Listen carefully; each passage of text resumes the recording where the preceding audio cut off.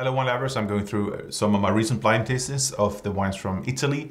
Here we are in Marche in Serrapetrona, and this is an interesting blend of Vernaccia Nera and Pinot Nero. Cuvée is called Moro from Fontezoppa 2015.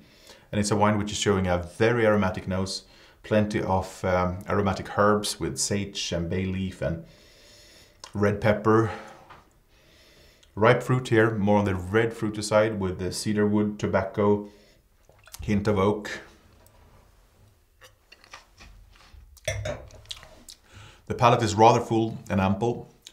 There's still a youthful tannic texture to it, but a very nice herbal spiciness with peppery red fruit, finely underlined by oak and tobacco. It's good freshness and it has a good length. It's still a bit restrained. It's a youthful wine with a rather high tannic content, but I certainly like this herbal spiciness, which means it's aromatically herbal. It's not really green on the palate, just high concentration of tannins, and this will need another 1 to 2 years in a good cellar, and from then on it should soften considerably and open up.